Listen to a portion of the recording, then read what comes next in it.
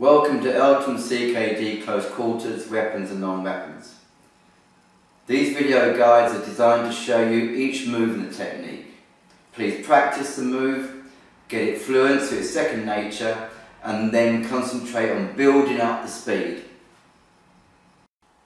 White belt close quarter, non-weapon.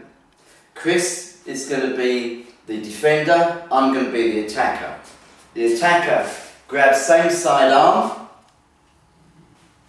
The defender, round palm strikes to my head, back into a fist. If he has time, he'll scratch my face to get DNA, skin, under his nails. If it all goes wrong, at least they can track me through the DNA, and also I'm walking about with lots of nasty scratches on my face. It's a nice little added bit there. So he scratched my face, he grabs his own wrist, he moves in towards me, weakening my grip severely.